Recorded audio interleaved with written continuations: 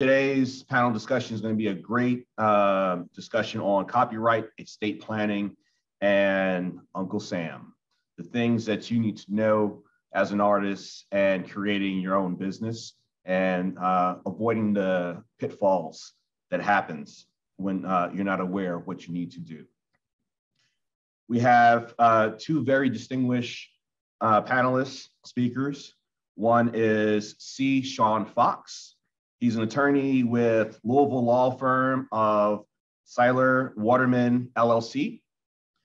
He represents individuals, family-owned businesses, assisting them in the areas of estate planning and administration, corporate and business law, intellectual property, and intellectual property litigation. Mr. Fox frequently lectures to community and professional groups on estate administration, litigation, guardianship, estate planning, and intellectual property law. He is a former chair of the probate and estate section of the Louisville Bar Association and is a member of the Kentucky Bar Association and the Estate Planning Council of Metro Louisville. We also have Kyle Ann Citronell, who is a member of Seiler Waterman, LLC in Louisville, Kentucky. Ms. Citronell concentrates her practice in the areas of intellectual property, litigation, and transactions, and commercial and products liability litigation. Ms. Citronell represents a diverse clientele in the arts, entertainment, media, publishing, and technology industries, and manufacturers of products ranging from jewelry, gifts, tabletop, seasonal, to nutritional and dietary supplements, security, office and store fixtures, and furnishings. So once again, I would like to introduce to you Kyle Ann Citronell and C. Sean Fox. Thank you very much for that introduction. Hi, everyone. I'm Kyle Citronell, and this is my partner, Sean.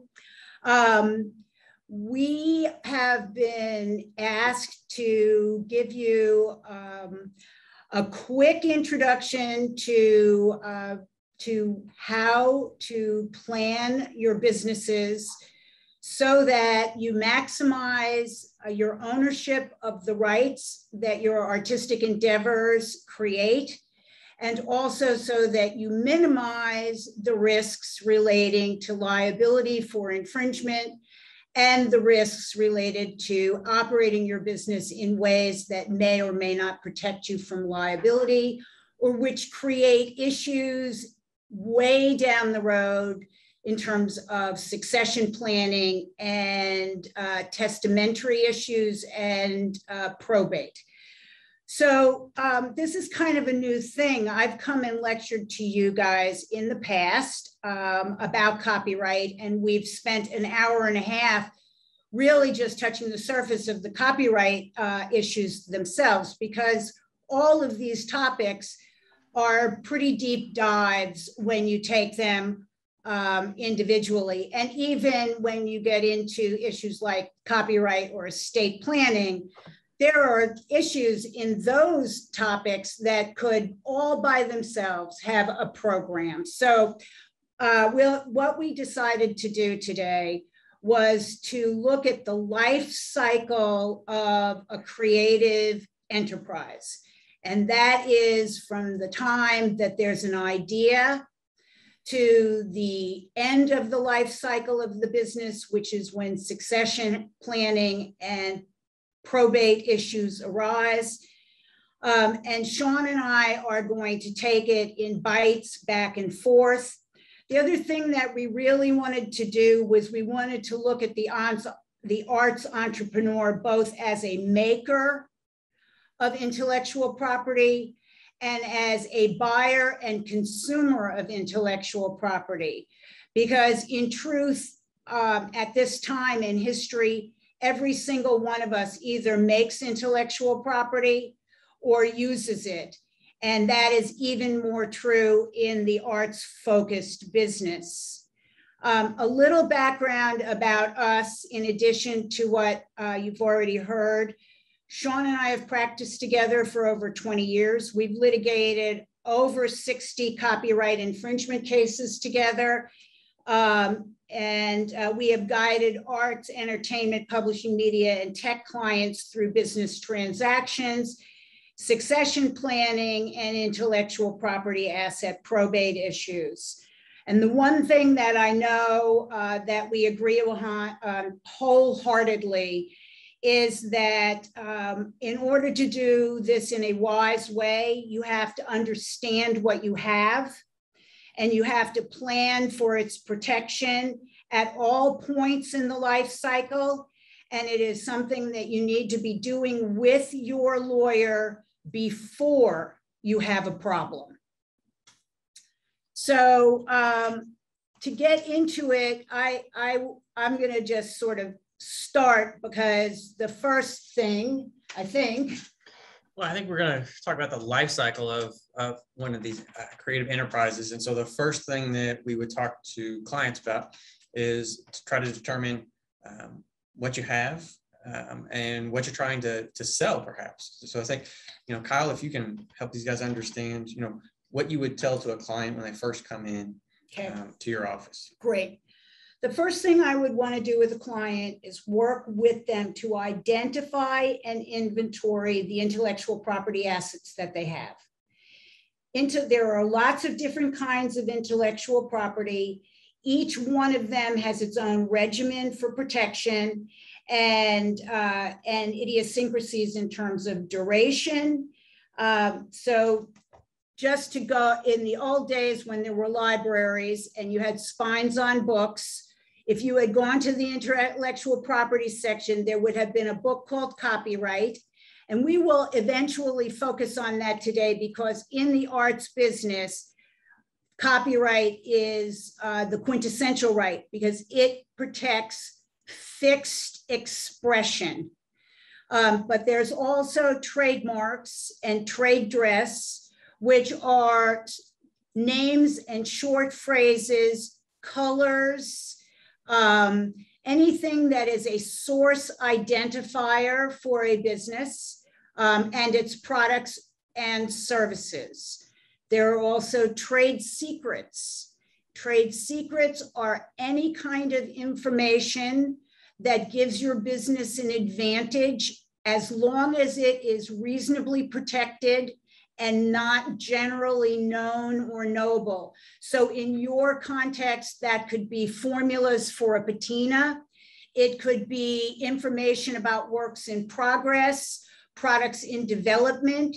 It could be a list of potential of your galleries and connections with them. Vendors up level and down levels, where you source your materials. As long as these are business advantages and you take steps to protect them, we'll talk a little bit about them, you have the ability to protect those as trade secrets. And then there's also patents, which can cover inventions like utility inventions, so non-obvious advances.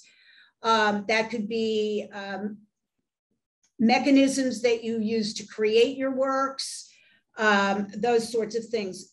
Patents can also apply to designs, and design patents can protect the decorative aspects of utilitarian objects, which can be very important. And lastly, there's the rights of publicity, which can protect you as up and coming celebrities in your field, but also need to be recognized, because if you are working using celebrity images or likenesses in your creations, that can create liability issues. So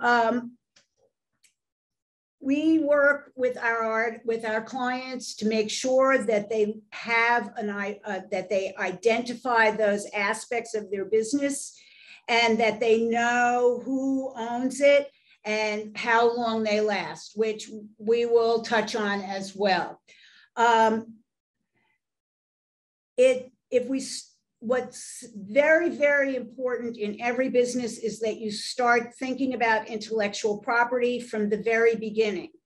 We like to tell our clients that you need to design what you create to protect it. So you need to know what you are using and buying and what you are creating, and then buy or consume other people's intellectual property in a way that limits your risk. With copyright, and like I said, we're just going to skirt over this as quickly as we can. Copyright protects tangible expression, and in your business, that would be sculptures, but all most artistic expression is protected by copyright. Tangible works are those which are fixed in a, yeah, we can do that. There we go. Which are fixed in a way that makes them reproducible over and over and over again. So an example of unfixed is a wildflower garden, however beautiful, it does not come back the same every year and therefore is not protectable by copyright. Let's talk about what copyright is for a minute, because many of you have heard this, but I want you to have it burned into your mind. Copyright is an intangible right. You cannot touch it. It lives separately from the expression that it embodies it. If you could touch it, it would appear like a broom, which is created of separate little straws, all of which can be broken out into indivisible pieces and manipulated in commercial transactions. So imagine the right to reproduce, the right to prepare derivative works, which is the right to go from 2 dimensions to 3 dimensions, or to go from a novel to a movie, to go from English to Spanish. Those are all derivative works. To go from 2 dimensions to from a cartoon to a stuffed animal. That's a derivative work. The right to distribute is exclusively owned by the author. The right to perform publicly or display publicly, and the electronic right, which is the right to transmit. The author of a work owns the work. And that is a very important aspect in planning your business, because if you engage independent contractors to work with you, or you have collaborators in the process of creation, you are inviting co-owners. And the only way to deal with that is to deal with it upfront in writing. And it works like this. If you have an employee who is creating work in the course of their business, meaning that is their job, then what the employee creates belongs to you as the employer.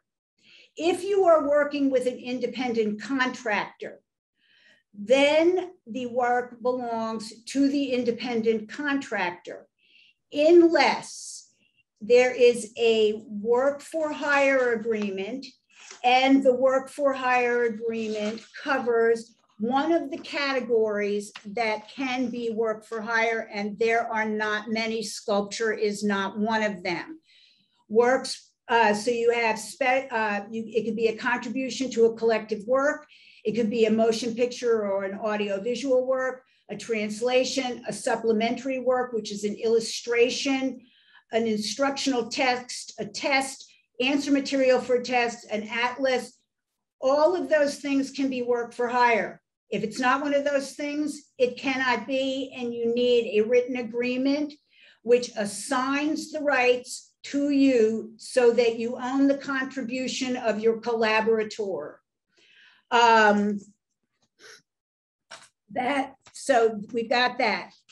In the process of understanding what is protectable, it is important to understand that it needs to be original, but originality is a very low threshold. For example, that is original enough to have been infringed. If there is authorship which owes its origin to the creator, that is originality for copyright purposes. For patents, for example, there's a novelty standard, but in copyright there is not. And in fact, independent creators can create similar works as long as they do not copy each other. When you design to make it as protectable as possible, that is what you need to know. Ideas are as free as the air. If you have a good idea, the only way to protect it is by using a confidentiality agreement until such time as the idea becomes fixed and can be protected by copyright. Procedures, processes, systems, methods of operation, principles of discovery, these things are not protectable by copyright. If you are going to protect them, they have to be done contractually. Public domain works are not protectable. You can use them. Those are published works that predate 1926. Copyright does not protect titles or short phrases. It does not protect sans affaire. I need to find shoes sticking out from under the toilet. Actually, I'm not entirely sure. Where is it? Dang. All right, well, sans affaire, actually that's also sans affaire. Sans affaire are objects and images that are common to certain themes. In novels, it's frequently girl meets boy, they're from the wrong side of the track, their parents don't get along, tragedy ensues. In the visual realm, this is an example of sans affaire. Deodato took a photograph, Kate Spade had a similar photograph. There was a question about whether there was access, but regardless, the issue here that I want to point out is there are certain setups that are just so common that they are not protectable. Also not protectable are works of utility. So in certain, in certain arenas, there are objects which incorporate utilitarian aspects. Works of utility are not protectable if you cannot separate the function from the design elements. Recently, the Supreme Court ruled that cheerleader uniforms could be protectable. I know we have the cheerleader uniforms here, but we won't worry about it, because you could pull apart the design elements and they could stand separately and be protected. So works of utility is a thing to be aware of. Obviously, every single one of these topics is so broad that we could spend an hour and a half talking about them. They are covered in the handouts that are being distributed. And the point for you to have in your head is when you encounter them, you need to be aware of them and reach out for an answer if you have a question. So that's the sort of the entree to the copyright sphere. Let's get into the next part of what you do when you're setting up a business. And this is where Sean comes in. Somebody comes in and they want an entity. They want to do the other piece, protect not the asset, protect the person. Sure. So at this point, every business is unique, and you really have to dig into the specific aspects of any particular business to determine what form of an entity might be best suited for that particular individual. So first type of entity that you can have is just as an individual. something called a sole proprietorship, which just means you're operating your business in your own name. There's no real separation from you, the individual, and your business. You have all of the responsibility, all of the liability, and you enjoy all of the profits from that business. Everything in there is reported through your own social security number on your tax returns. So there's no real distinction between the business and you. The next form of business entity that you can have is a partnership or a joint venture. So a partnership is going to be a group of people who are getting together to operate a business. If it's just you, then we're obviously not going to be talking about partnerships. But if there are multiple people that are together that are going to operate the business and share responsibilities, you can have a partnership. A partnership needs to be documented with a partnership agreement, because that partnership agreement is going to delineate who has what responsibilities and who receives what shares of profits, etc. So you need to set all of those things out in this partnership agreement. And as Kyle and I often talk to our clients about, it's much better to be having these, facing these issues when it's a conversation between you and the partner at the early stages when you're just getting started, than it is to start facing these issues at the tail end when it's already a fight. When there's already a brawl going on, it's really hard to get everybody to sit down and talk about these issues. But at the outset, it's much easier to do so. And that's the best time for you to have some of these conversations about who's going to do what, potential exit strategies if something goes wrong, etc. Now, some of the aspects that you want to think about as a partnership is that partnership agreement is going to say how the profits are split. So you're going to split the profits in those percentages. If there's not, some kind of delineation of the percentages, then everything is equal. You can have different types of partnerships. So if you just have a general partnership, which is a group of people getting together to operate a business, then every one of those partners is financially responsible for the business, and each one of those partners can bind the business. If you want to have a situation where not all of the partners have full liability, then you can have something called a limited liability partnership. And that is very similar to a partnership, but you do have to register that with Secretary of State and set up that business. And in that case, there has to be a general partner who's responsible for all the liability and who is the decision maker that can bind the business. But the limited partners are not liable for the obligations of the business. Other than partnerships, you can have something called a C corporation. Generally think of that as just a corporation. Anything with the letters Inc. behind it is a corporation. And in a corporation, that's a formal business structure. You have to set that up with the Secretary of State, filing certain documents. I'm not going to get into the weeds of exactly what has to be done to start a corporation. One of the downsides to a corporation is there's something we call double taxation.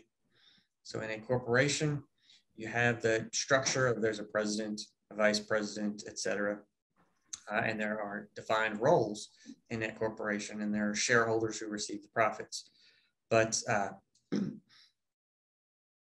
in that corporation, the corporation, when it earns money, has to pay tax on its earnings.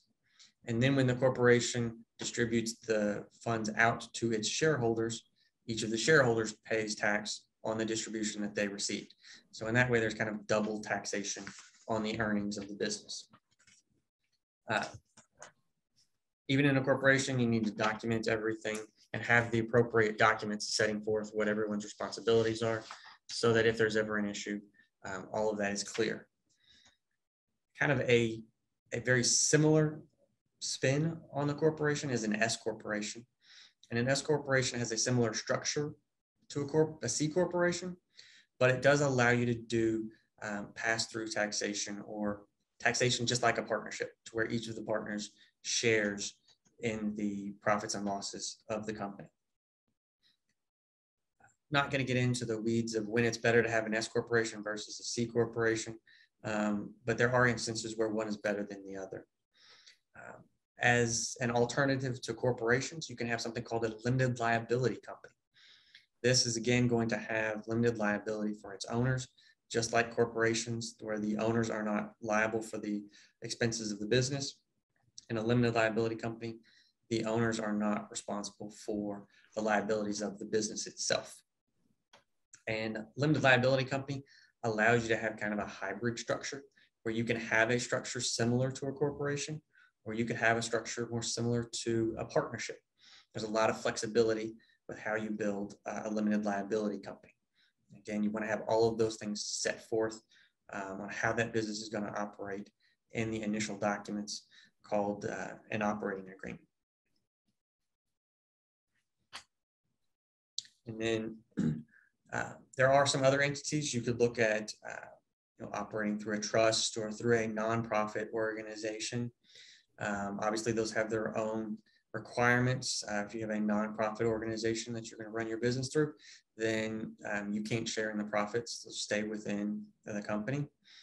There is also a new form of business that is becoming more and more popular.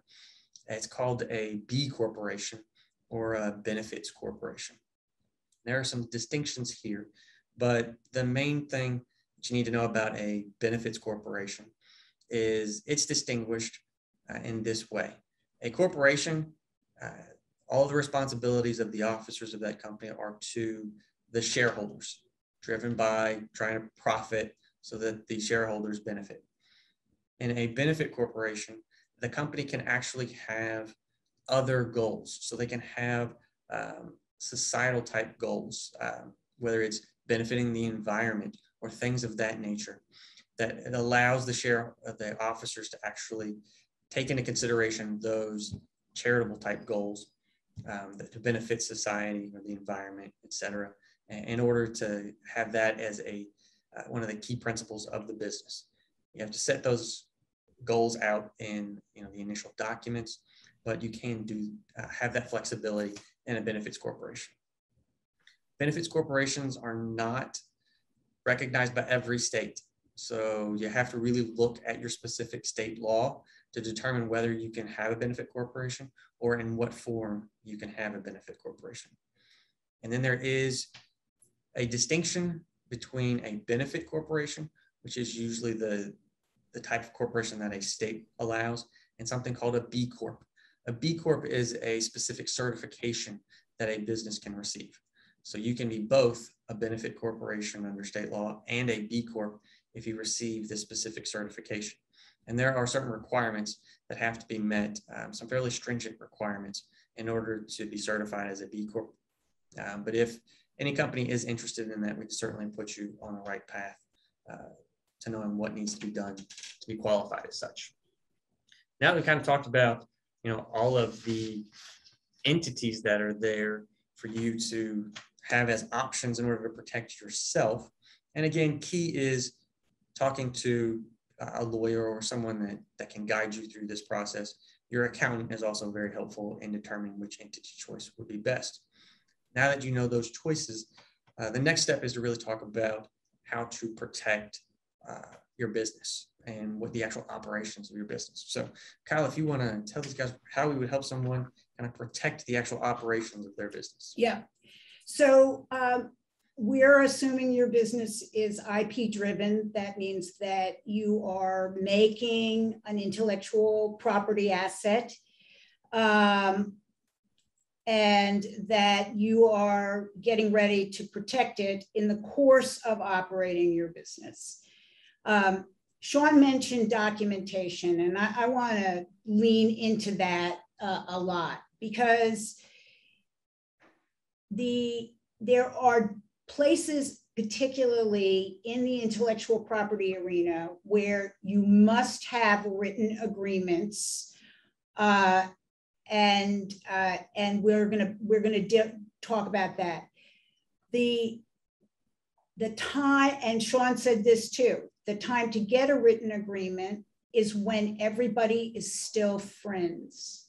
If you are if it is the time when you are fighting about what your agreement was, it is too late. And it is, if you are being infringed or if you are being sued for infringement, looking for documents at that moment can be, or trying to create them can be too late. So in order to protect your assets, we want you to be aware of what you need to do. Let's start with copyright, you must register the copyright with the Copyright Office. You have copyright at the moment of creation of your work. And in the law, we say it springs into existence at the moment of creation, like from the head of Zeus. And you have that. Remember the broom I showed you with the little indivisible rights? The minute you create something, that broom and those rights are yours. However, if you are infringed, you must have a registered copyright to go to court and sue for infringement. You must have a registered copyright to go to court and stop the infringement. And it is paramount that you do that. We don't often talk about war stories. In fact, I almost never talk about war stories, but the one war story that because I don't really like to talk about my clients, it's their business to talk about me. But I have one client that lets me talk about him, and I want to talk about him right here, right now, because he's the perfect example of what we're trying to communicate. There is a company in Louisville called Bandana. They make fanciful animal sculptures called Yardbirds. Between 2002 and 2015, they had over 40 lawsuits against every retailer in America for carrying imported knockoffs of their sculptures. One Sunday morning, the owner of that company woke up and found an insert in the New York Times, the Sunday New York Times, distributed to 2 million plus households. And that insert on the very cover of the Linens and Things distribution were photographs of identical knockoffs of his work, using his trademarks to describe them. And his galleries started calling saying, why are you licensing Linen and Things to sell copies of your works for 10% what we sell them for in our galleries? You can imagine what a nightmare that was. Because we had been working with him in advance. We had his copyright registrations done. We had his work for hire agreements in place. We were able to go to court within a week of discovering the infringement, get a preliminary injunction, and get every infringing item off the shelves of those stores until the case was resolved. If you do not have the documentation upfront and personal, moving with that speed is almost impossible. And courts will hold it against you if you cannot move fast, because they will only grant injunctions to people who demonstrate that it's an emergency. And if they think you've been sitting on it too long, they don't think it's an emergency because you didn't think it was an emergency. And that can be very perilous in a scenario like that. So, documents that you need to have on hand to protect your works. You need to have copyright registrations. They are not a particularly expensive thing to do. You can go to the Library of Congress website, pull up a Form VA and register your works. It can be a little complicated if it's a work for hire. It can be a little complicated if you're trying to register groups of related work. And I want you to be aware that it used to be the copyright process was sort of forgiving. It looks like the Supreme Court is going to take away that forgiveness this summer. So if you are doing anything where you have questions about the application, ask a lawyer. Don't just fill out the form and hit submit. It's better than a blank, but it's not, you want your documentation to be perfect. The other stuff that you need to have on hand is chain of title documentation. And by that, I mean, if you are working with a collaborator, you want to either have the assignment of the rights, or if you want to have the agreement where you have an understanding about the division of the ownership of those rights. The copyright law assumes that co-creators are 50-50 owners, no matter their contribution. So, so for example, where there was a beautiful sculpture and a base, not to take away from the base, but the base had very little but some artistic contribution. In a copyright fight that ensued over the ownership of that work, it was determined that they were 50-50 owners because the sculpture and the base were meant to go together, and the determination of the court was that they were co-authors as a result. This is one of those scenarios where you need the document up front instead of later, so that you're not fighting about that. Other documents that you need to have in writing, you need to have any assignments of rights. So if somebody is transferring ownership to you or vice versa, that must be in writing. Licenses, let's go back to the broom. Imagine the broom, and we're taking out the piece of the broom that was the right to reproduce.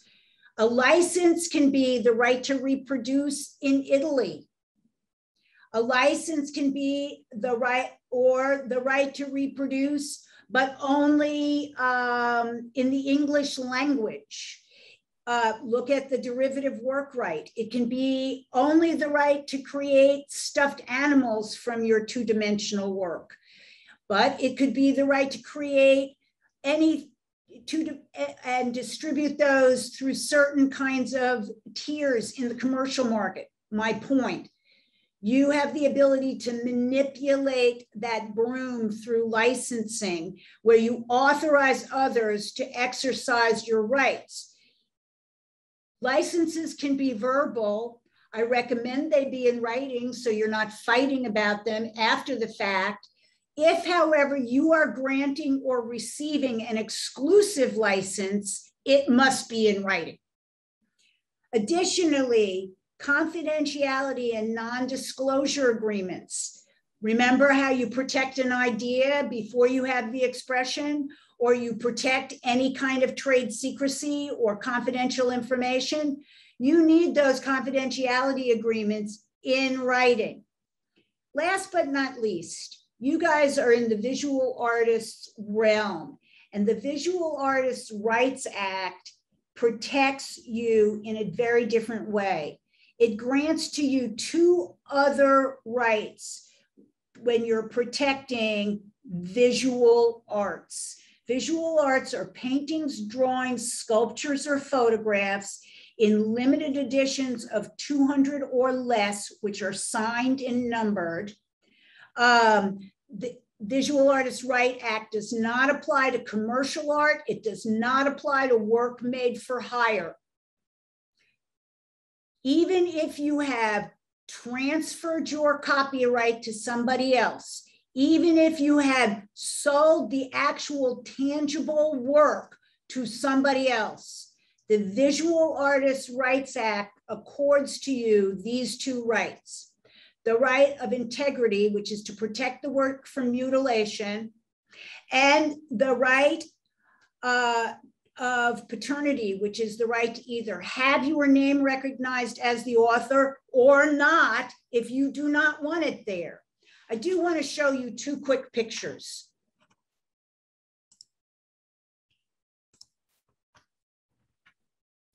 The Visual Artists' Rights Act has a bunch of teeth, and it commands quite compelling damages. Oopsie daisy. There we go. Kent Twitchell recovered over $1 million for the destruction of his Ed Risca mural. The 21 artists who brought the 5 points case against the real estate developer that whitewashed the mecca of graffiti art, those guys split $6.75 million. You can go back now. The Visual Artists' Rights Act, your rights can only be waived by you, and they can only be waived in writing. Murals are very popular right now, and be aware if you are signing a VERA waiver when you accept a mural commission, or any other commission for that matter, because that waiver could cost you the ability to enforce your integrity and paternity rights. There are a couple other things that relate to other rights that I do want to touch on, and that is this. You want to use intellectual property notices on your work. That's part of the protection. In copyright, it's not required. It is good intellectual property hygiene. If you are protecting trade secrets, you want to do it with consistency, and you want to know what those trade secrets are and put your employees or whomever you're sharing the secret with on notice that it's a secret, and get their awareness that it is not to be shared. Ben Franklin said a secret between 3 people is only safe if 2 of them are dead, and that is true. So the deal on that one is this: if you have a secret and you want to protect it, and remember what I said, that's any advantageous business information that you just don't want your competitor or somebody leaving your employee to march down the street with and do their own thing with, then you need to be thinking about protecting that through confidentiality agreements or employment agreements, which contain confidentiality and potentially non-competition language. And those kinds of things must be in writing. The other thing that you need to do is, yes, agreements change. There are reasons that they change over time. You have to document those changes and keep those in writing too. So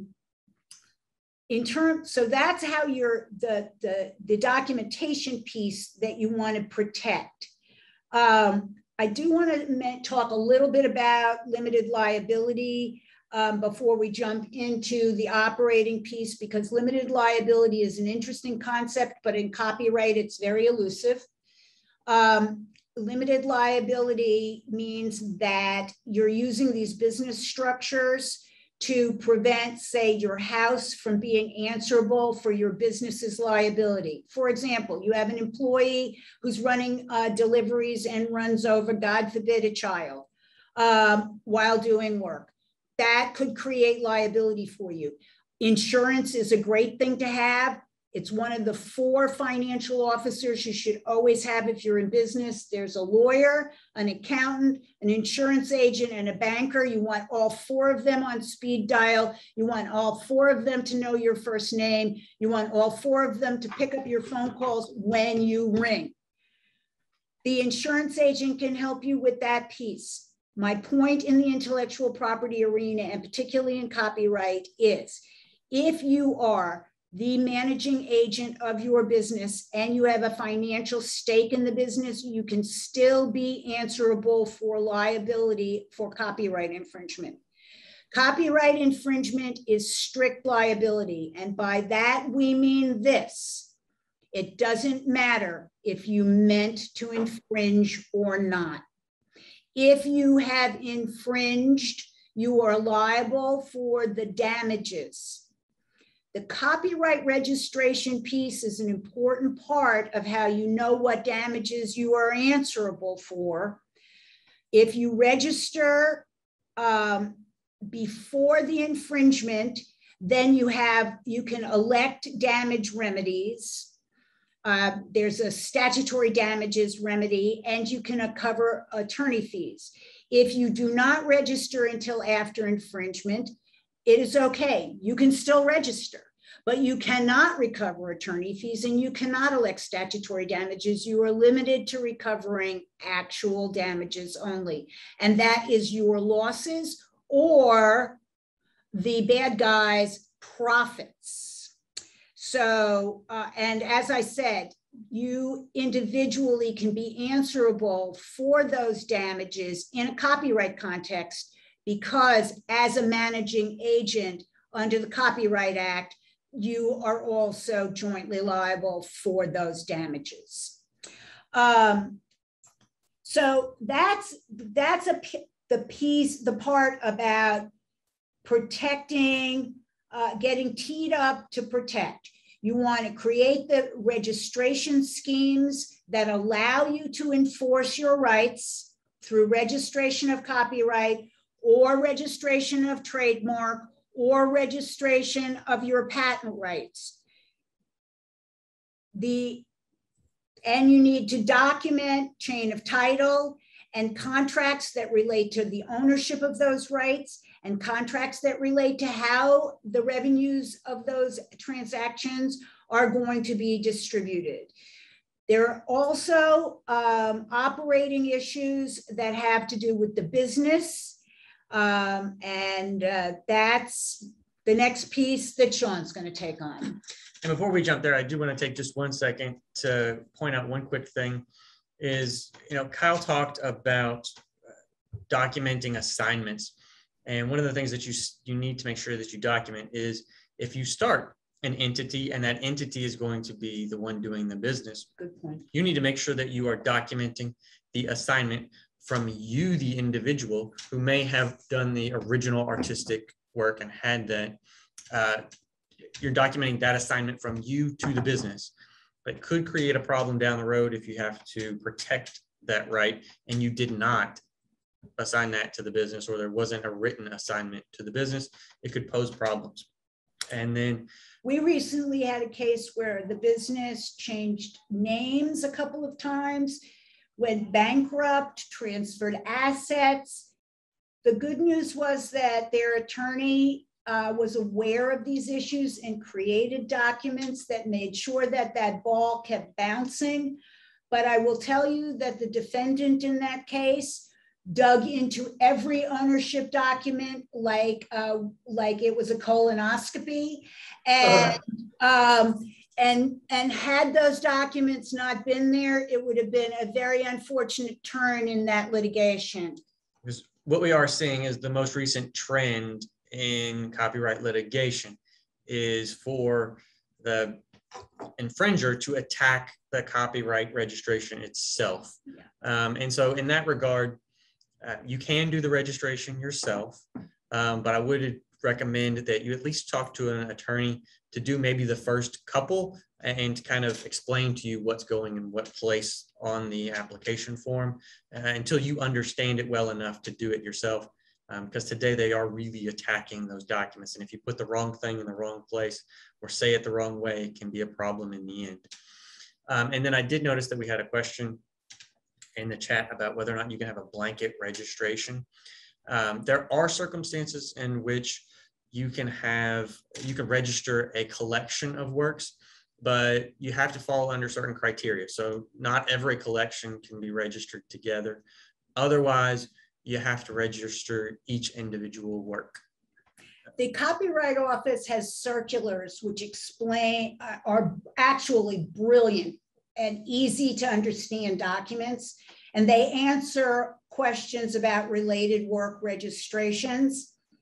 One of the, sort of as a guidepost, there are blanks in copyright applications.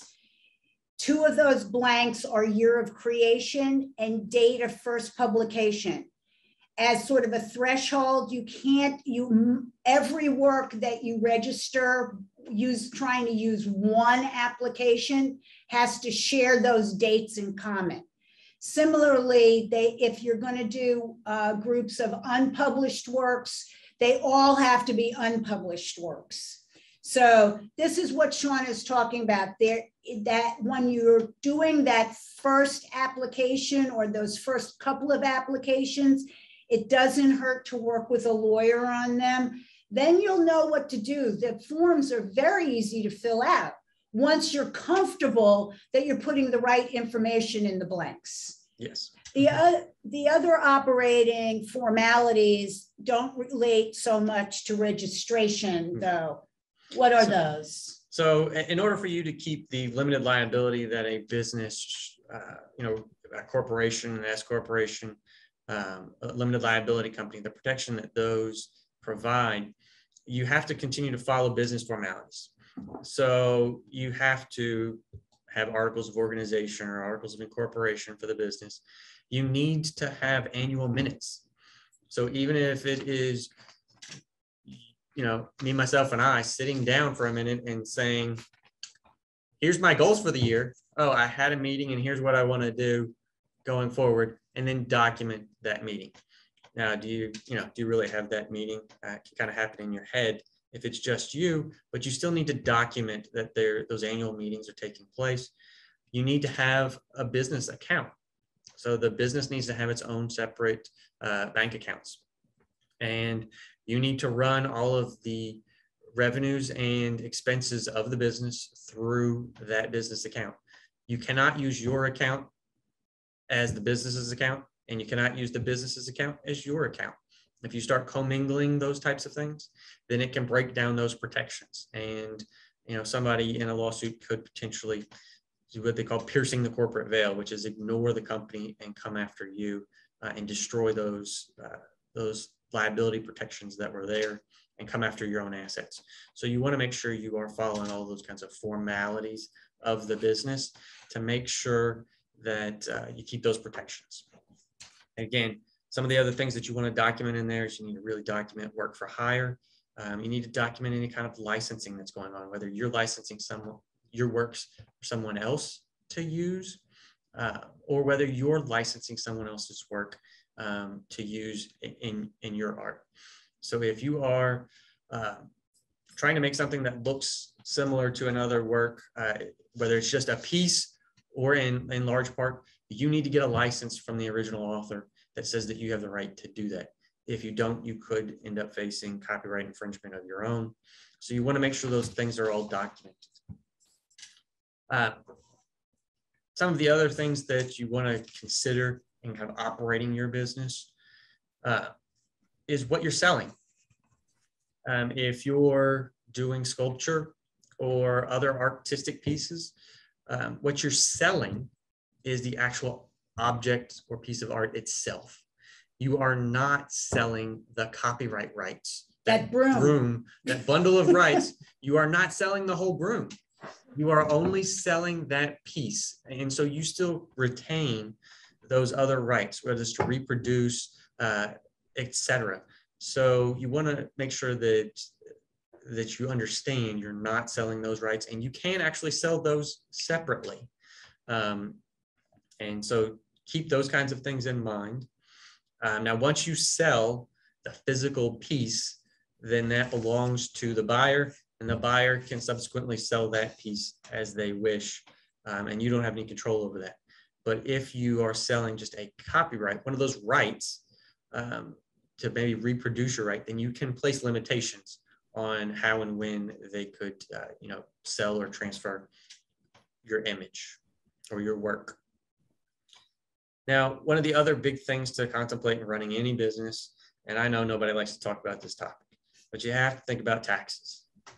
And there are several types of taxes that you must consider. And I've given you a list in that handout that we provided. Not every tax is applicable to every business or in every state, but you do want to keep in mind, what those taxes are, and you want to talk to your accountant and make sure you are paying those taxes. So you're going to have income tax. You may have to deal with sales and use tax, property taxes. Some states have entity taxes, gross receipts taxes, occupational license taxes, self-employment taxes. Sometimes there are state and local taxes. you really need to talk to your accountant before you get started and make sure you are dotting all of your I's and crossing all of your T's when it comes to those taxes. And like I said, not all of those apply, depending upon the type of business structure you have. For instance, you may or may not have self-employment tax to be paid. If you are operating as a sole proprietorship, then you will have self-employment tax to deal with. When it comes to what do I count as income? So what do I have to, there is a downloadable PDF of the handout, I believe. And I think they're going to tell you more about that as we kind of wrap up. But those materials are available to you. So if you guys want to download those, you should have a lot of helpful materials. But when it comes to income, best thing to think about is the IRS considers pretty much every penny that's coming in as income to you.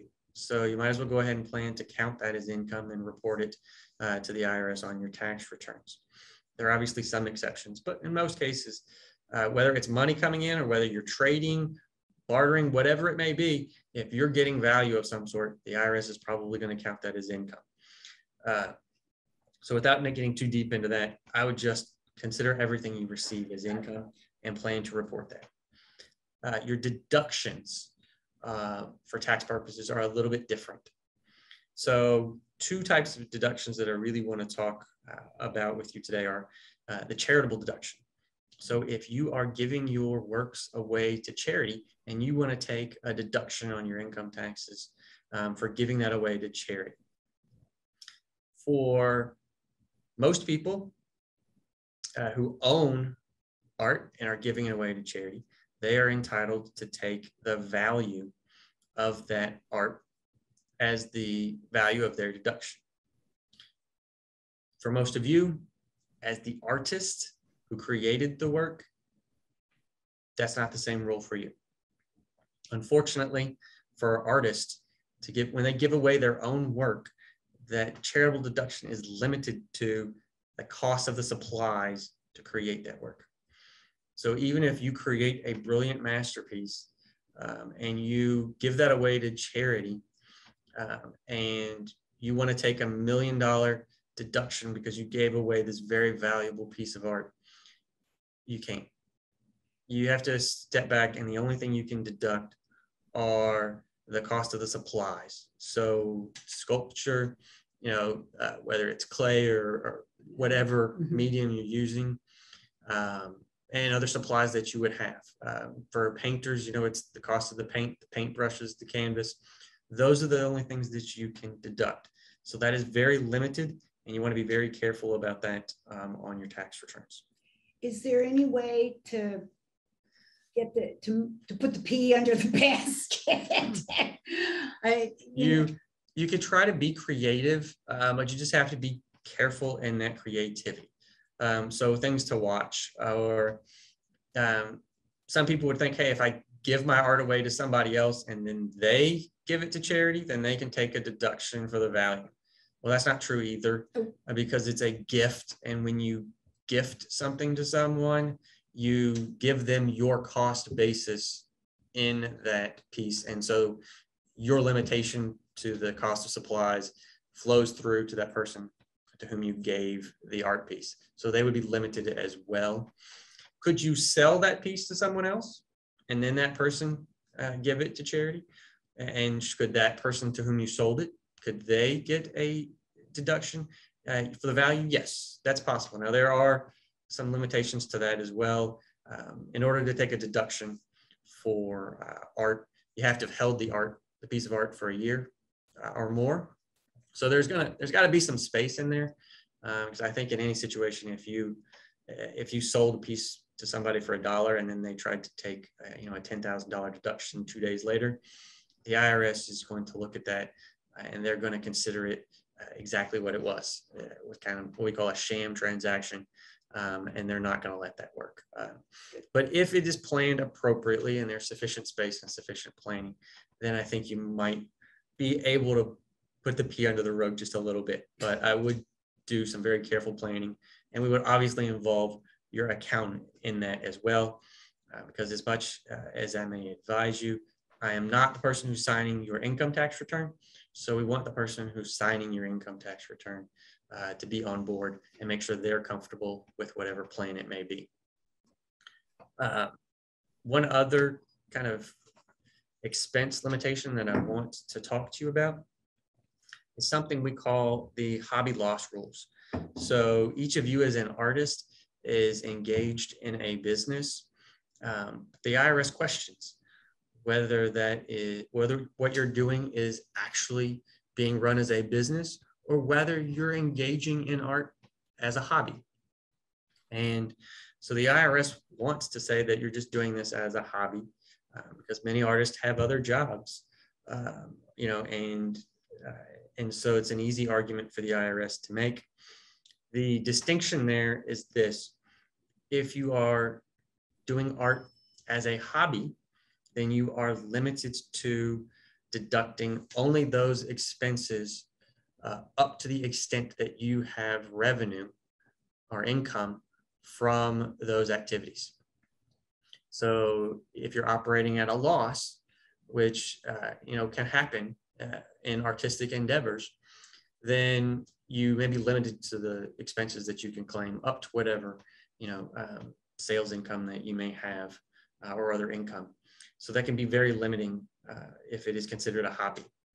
If you are operating this artistic business as a business enterprise, then you can deduct any of your expenses related to that endeavor, and you can even do that in excess of the income that you have. So you can have a loss if you're operating as a business. You cannot have a loss if you are doing this as a hobby. And when it comes to knowing whether or not you're doing this as a business or a hobby, there's a complicated set of factors that the IRS looks at. And I've kind of set forth those factors in those materials. We won't dive too deeply into those factors, but just know this: you really have to look like you're operating a business for the IRS to consider it as a business. There's not many cases about this, but most of them, the courts find that this was done as a hobby. One particular case, there was an artist who was found to be doing this as a business. In that case, some of the things that the court really picked up on and seemed to convince them that this was a business is this person documented so much about their business. They documented all of the research that they were doing to create their various pieces. They documented all the time they spent on other activities.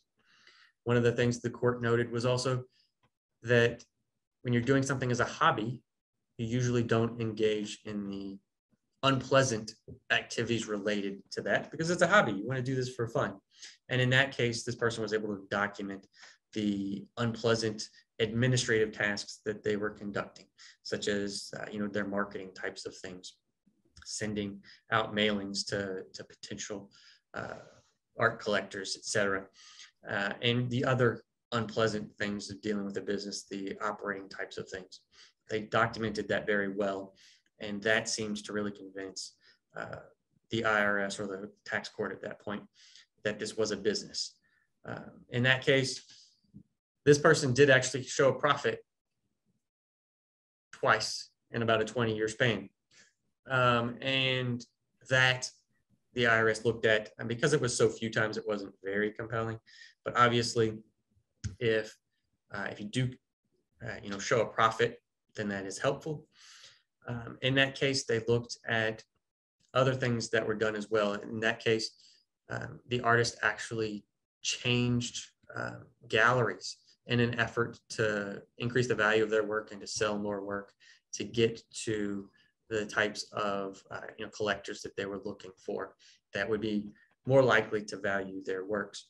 Those types of things, the tax court looked at and said, that sounds more like something a business person would do as opposed to someone who's doing this as a hobby.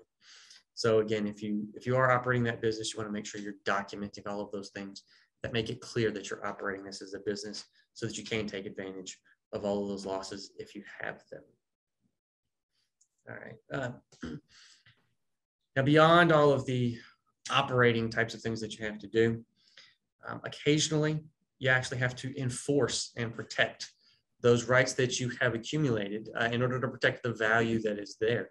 And so now I'm going to let Kyle talk to you about some of the things you must do if that unfortunate situation comes up and you actually have to enforce those rights. Yeah.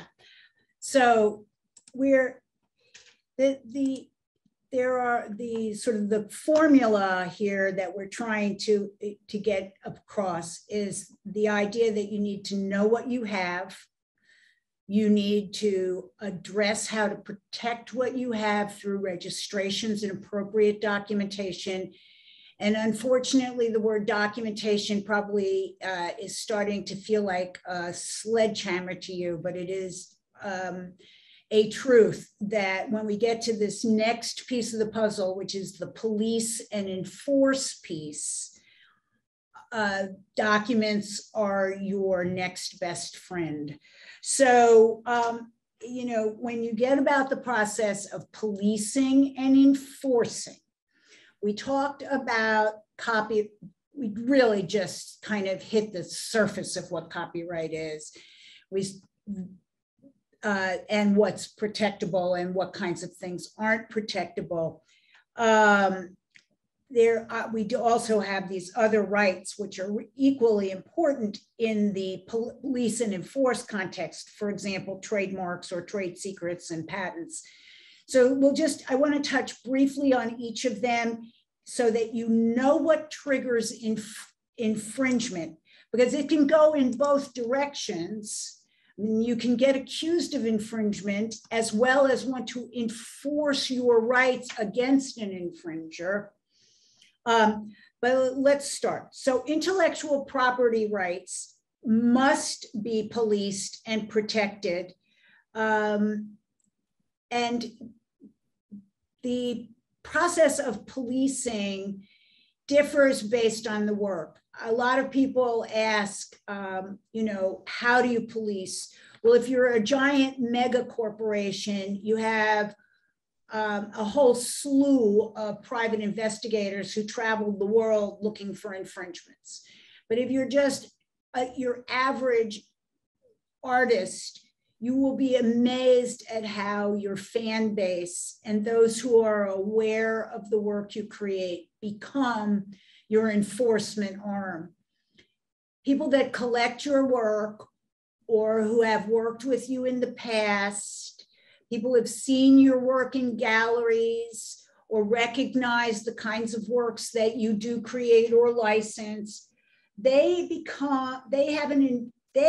have emotional and financial investments in your work that mean that their antenna are up for you. And you will find that in many infringement scenarios, that is how you find out about it. When you find out about it, it is very important to make the determination whether it is a little old lady in, you know, the church basement, getting ready for a church, you know, sale, or whether it's a serious infringement. My point to that is almost all infringements merit a cease and desist letter. Not every kind of infringement merits an infringement litigation.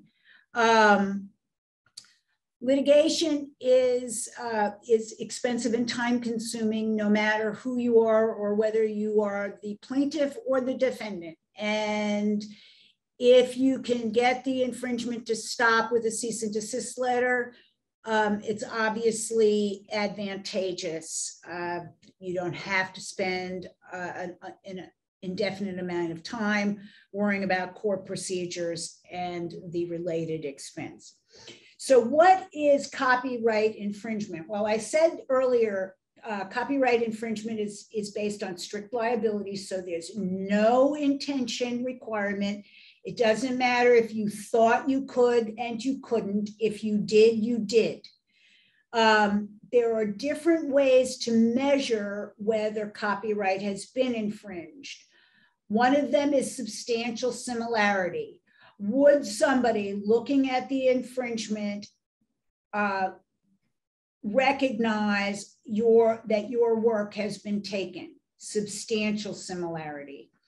Another one is what's called fragmented literal similarity, which frequently occurs in music. That's the half note in the My Sweet, in the He's So Fine versus My Sweet Lord case. Fragmented literal similarity frequently arises in computer, when you take computer program language. Fragmented literal similarity frequently occurs in, when you're dealing with things like collage and the borrowing of elements from other works to create work. And that brings up a whole nother field, which is fair use. I'll take questions about fair use at the end. It is fabulous and wonderful. It is a great defense. It's something I'm incredibly interested in because it's incredibly interesting. Fair use excuses takings that are for criticism, comment, reporting, teaching, scholarship, education, or research. But in the same breath, fair use is a case-by-case determination, and you need a judge who understands the taking and why it fits into one of these things. And it's not always obvious to the court. Also, there's what's called total concept and field taking. That's a little squishy, but it can get used. And it's been effective in things like a Care Bears litigation and greeting card litigation. Copyright infringement has a 3-year statute of limitations, but it is a rolling 3-year statute of limitation. In most situations, when people think about statute of limitations, we think, oh, that's the cutoff. After that day, I can't sue anymore. But in copyright, that is not the case.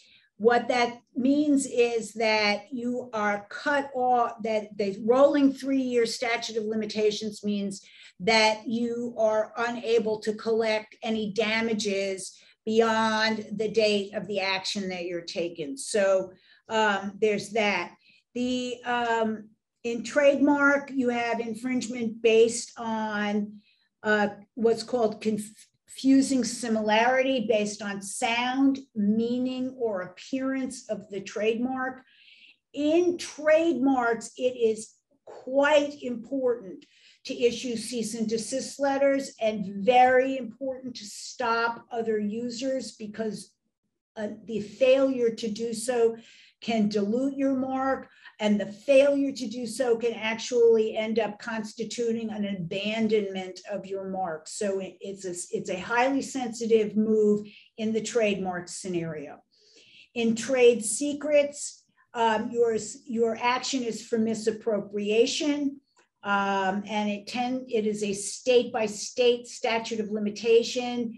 In Kentucky, where we work, it's 3 years from discovery. That will vary.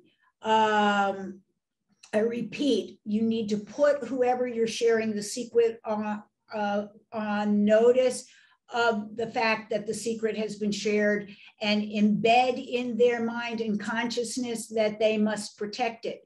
With employees, we recommend annual employee interviews. When you do your annual reviews, you remind them, we told you secrets, remember to protect them. When they're leaving your employ, we want you to do the exact same thing. Remember those secrets, you were duty bound to protect them, so that you're setting yourself up with the ability to protect them. Don't share passwords with people that don't need them. Don't share confidential information with people that do not have the need to know. There are lots of ways to lose your trade secrets. There are a lot, but reasonable protection measures is the gravamen against which you'll be judged. Confidentiality agreements and these kinds of reinforcing interviews with people who share those secrets are a very important piece of your evidence and documentation that you've done what you need to. With patents, I do want to say a couple of things about patents. Patents have will last approximately 20 years. Patents must be applied for within 1 year of first public disclosure. So the minute you tell somebody about your invention, whether that's a utility invention, like a mechanical invention, or a design invention, a decorative way that you're producing utilitarian objects. Remember how in copyright, there's sort of that utilitarian object weirdness place where you may not be able to protect it with a copyright? Design patents come to the rescue in that regard. And design patents are not nearly as expensive as utility patents. And they are judged basically on the same standard as copyrights for infringement purposes. So you should keep those in your wheelhouse. That having been said, you can apply for copyright registration anytime, not so with a patent. With a patent, 1 year from first publication, or you lose your patent rights. And you lose, and in many countries, you cannot even apply for a patent if you've already publicly disclosed. How do you prevent public disclosure? By using confidentiality agreements, because when you have a confidentiality agreement, that's not considered a public disclosure. There's also the right of publicity, and a lot of artists like to pull from the celebrity culture. I get it, it's cool, and it's popular, but public figures have publicity rights, and you may be a public figure based on the aura of your fame, and you will have the ability to protect those rights as well. Those are similarly a state-by-state basis. They are something that you need to take into consideration as we go down the next pipeline, because the next piece of the life cycle is planning for the end. These rights many of them will live longer than you will. Copyright lives the life of the author plus 70 years. Trademarks can last indefinitely. Patents, as I said, last 20 years, and depending on when you apply for them and receive the patent registration, the rights may outlive you. And similarly with rights of publicity, depending on the state you're from, those rights may outlive you. So the next part is planning for succession, terminating transfers, which is another piece of the copyright puzzle, which Sean will address, and also the probate piece, how you set your estate up to handle intellectual property assets. Okay. So when we're talking about succession planning here, so now not necessarily what do you intend to do with your work, but what do you want your heirs to do with your work?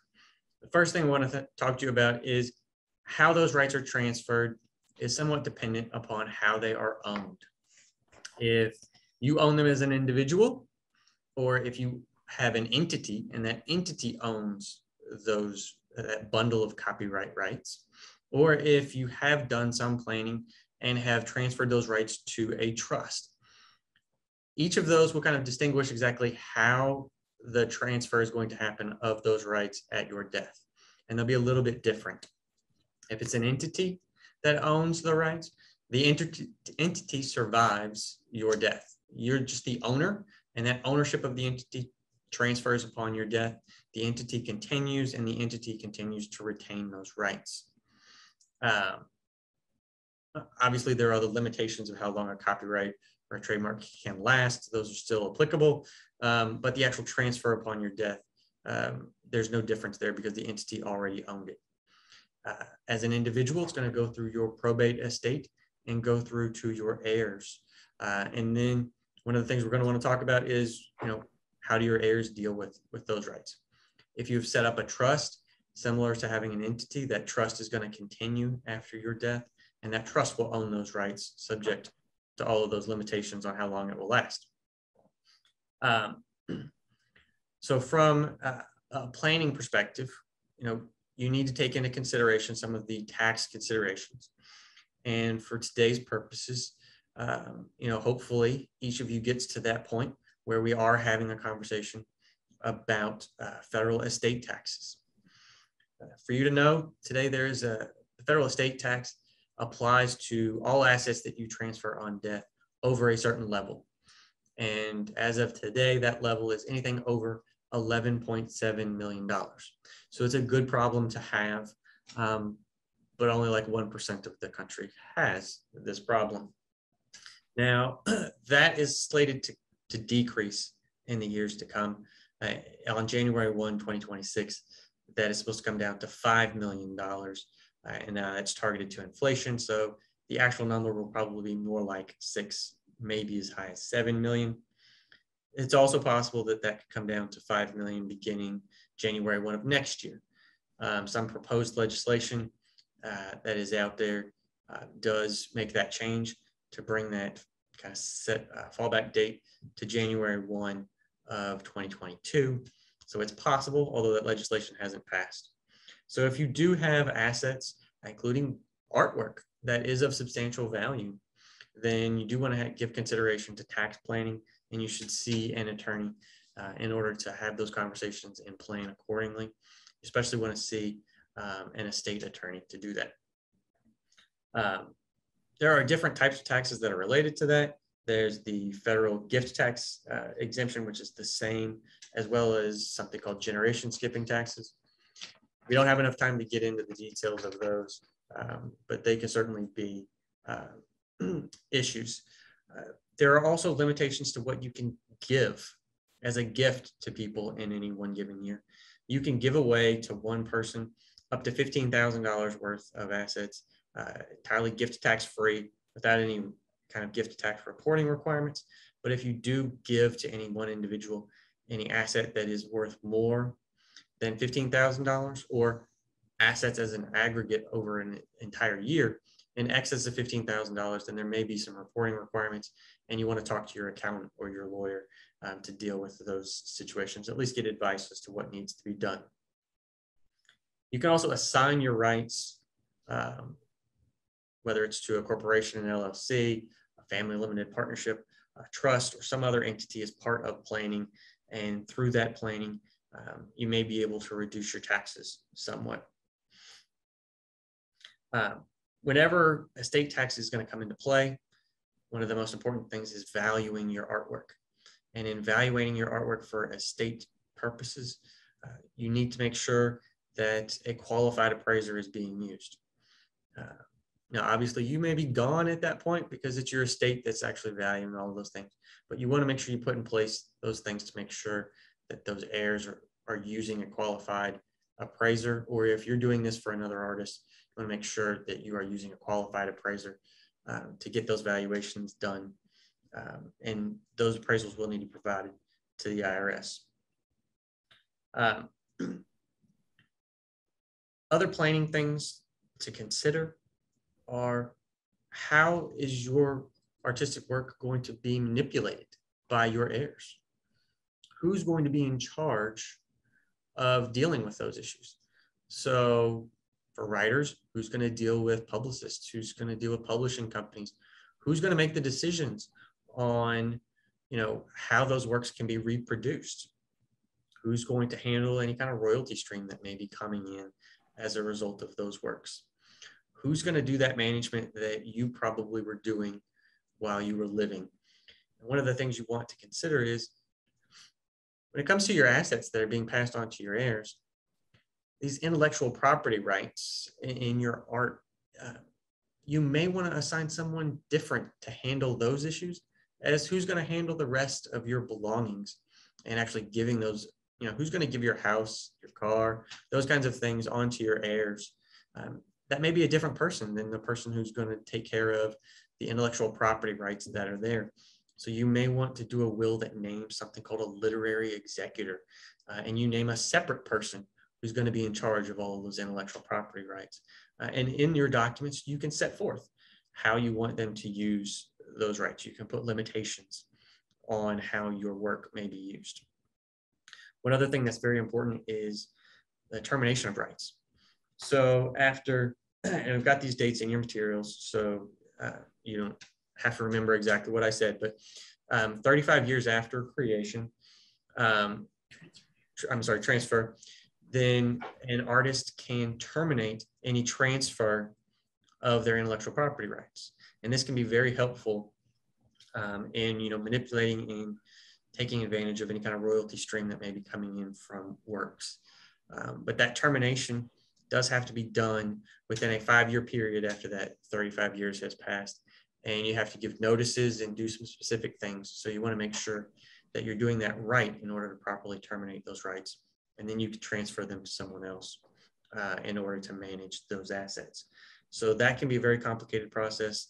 And it may be, your heirs or your literary executor who's dealing with those situations. It's another one of those things that comes down to documentation. You want to keep very good records so that when the time comes, that information as to who owns those rights now, to whom they were transferred, is readily accessible so that proper notice can be given to that person. And then last but not least, I want to talk about NIL rights, so name, image, and likeness rights.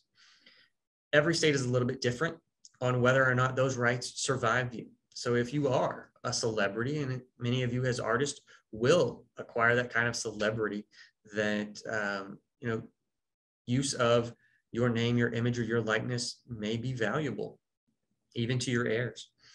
And if that happens, you want to pay close attention to those rights. Some states have laws that say they do survive you. Some states have laws that say they do not. Marilyn Monroe's heirs spent years arguing over, where she lived, so that they could determine whether or not which state law was going to apply to her publicity rights. And they lost. It's true. They tried to argue that she really lived in another state, where they continued. It was ultimately held that she lived in New York, where it dies and does not survive you.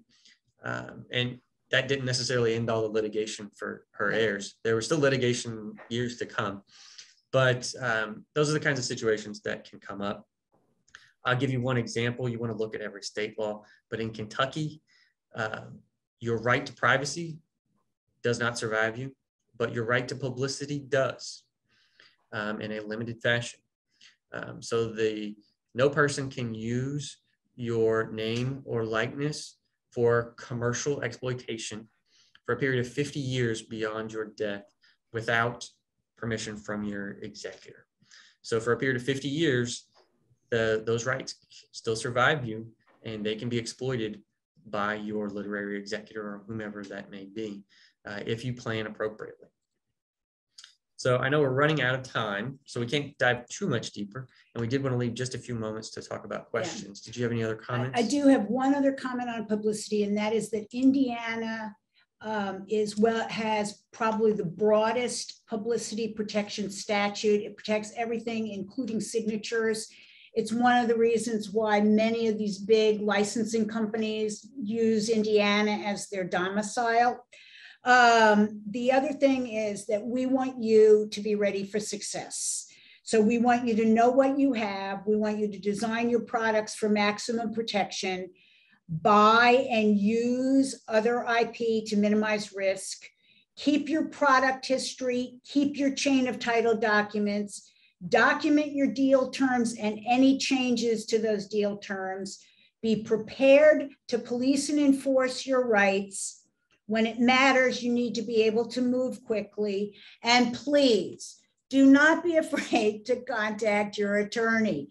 A phone call is cheaper than a lawsuit. A contract is cheaper than a lawsuit. And we are here to help you. It's really been a privilege to talk with you today. Thank you so much.